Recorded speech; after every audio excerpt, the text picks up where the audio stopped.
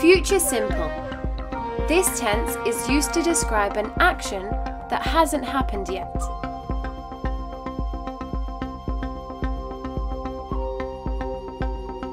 Subject plus will or shall plus a verb.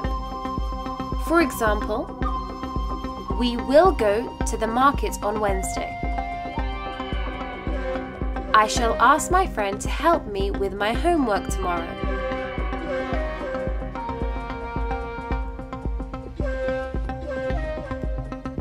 Future perfect. This tense is used to describe an action that will be completed before a specified time. The structure is subject plus will have plus a verb past participle.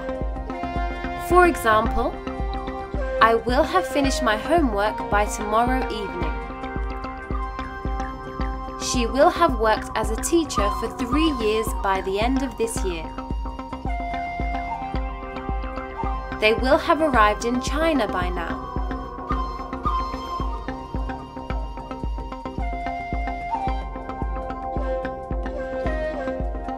Future continuous. This tense is used to describe an action that will occur and will continue for a set period of time in the future.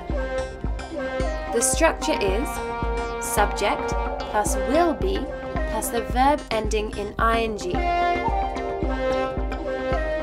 For example, I will be going to work tomorrow at 8 a.m. She will be moving house next month.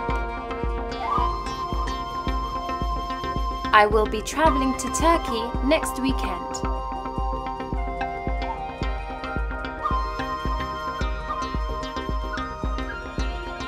Future perfect continuous.